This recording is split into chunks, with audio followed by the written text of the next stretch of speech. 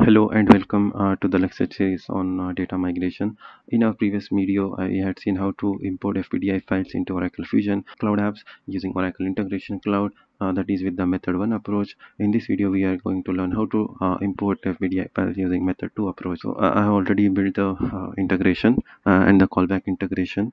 So the first step in this method is get or generate the file. This will be same as what we had learned in our previous video. If you are getting the file directly from some system or source system like mail or FTP server or OCI object storage, we can directly download and upload the file to UCM. If not, we have to generate the file. For details on how to generate the file, CSV file and the property file, zipping the file, you can watch our part 3 video on data migration. So we'll be focusing today on this run import supplier because all those steps are covered in our previous video. Method 1 we had seen, after generating the file we had uploaded to UCM, and post that we had run the job. In this method we will directly run the job, FBDI import job for import suppliers. Click on this edit ERP adapter. In our previous video, we had selected this send files to UCM or the ERP cloud. Then we had run the ESS job using this query create. But in this method 2, we are selecting this import bulk data into Oracle ERP cloud, and from the bulk data import process, we have to select the import suppliers. Not all bulk data import processes are listed over here. If you are unable to see this FBDI import process over here, then we have to go for the method 1 option. As you can see, the details what we written into the properties file is listed over here, import and the job path name. If another option over here is we can refer the property file what is uploaded in the ACM.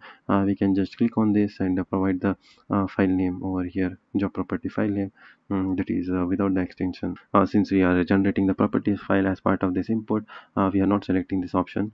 In the next step, this is a very important thing over here. We have to select this checkbox, that is enable callback. If you are in older instances, then it will show the option for identifier and the version. If you are in the newer releases, then this option will be grayed out for you. OIC or the ERP adapter will raise an event, and the OIC will trigger to the import supplier process. So it will not check this identifier and the versions. So if you're getting this option, then please give the identifier name of callback integration and the version of the integration over here. Once done, we can close this. If we check the mapper, we are passing the file reference of the zip file what we generated earlier, and the name of the zip file.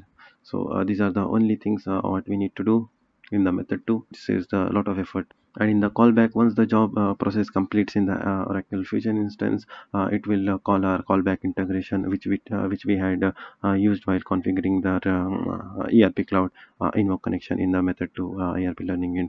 So let me edit this.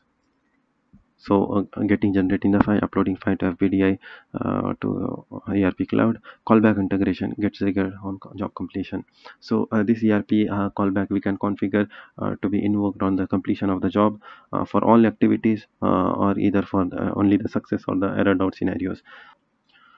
As you can see over here, our this integration will be triggered on for the import supplier process, and for all the cases, if you want this only for a trigger for the failure cases or the success cases, we can select either of them, or always. What we can do is this callback activity will have the status of the process. We can download the logs. All this information will be available in the when this integration will be triggered, and we can continue with the other activities.